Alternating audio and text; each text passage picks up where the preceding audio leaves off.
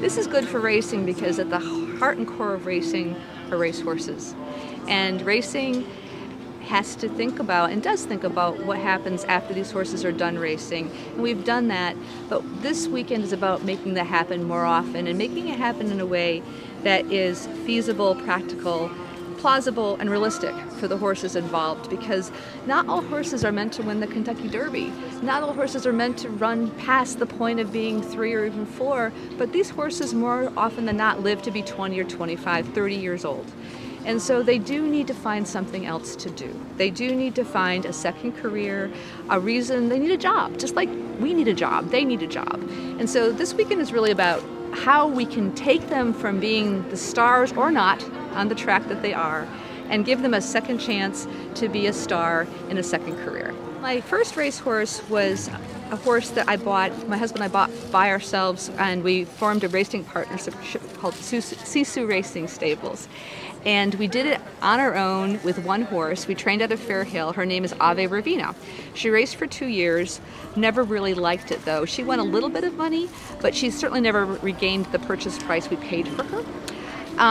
It became obvious early into her 4th year that she wasn't happy, and so I decided to take her off the track and figure out what her second chapter would be. So I've actually done this myself.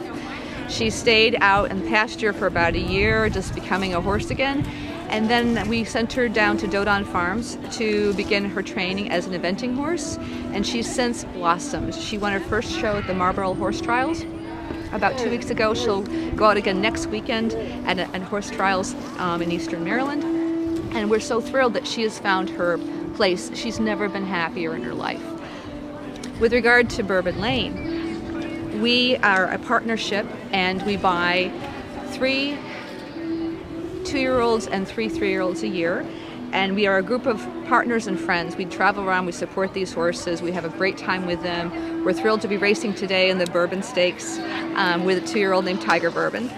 But I think I'm also very proud that what we also do is when our guys are done racing, we find a place for them to go that's appropriate. Just recently we had a horse named Johannes Bourbon come off the track, and he is about to become the newest resident of Old Friends Rescue in Kentucky. So he's gone to Old Friends. And so another horse is in Arizona at Tierra Madre.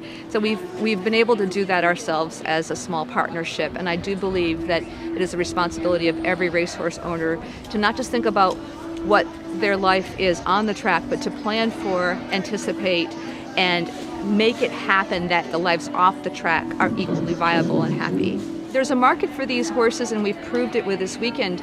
If you look at the horses who came here from South Dakota, for example, Dale Singleton was telling me the story of how one of his horses he purchased off the track. It was a $1,700 purchase, and he recently sold him for much, much more, and that's because the horse was retrained. We've seen horses who come off the track, their value is pretty much the last claiming race they run.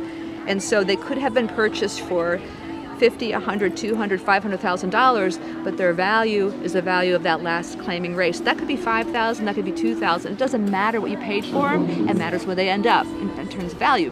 But if you take that horse and you spend what these trainers have as little as 3 months, sometimes 8 weeks, guess what? That horse's value increases, and that trainer can go ahead and sell that horse into a new owner who can go on and have a wonderful opportunity to have a great life with that horse.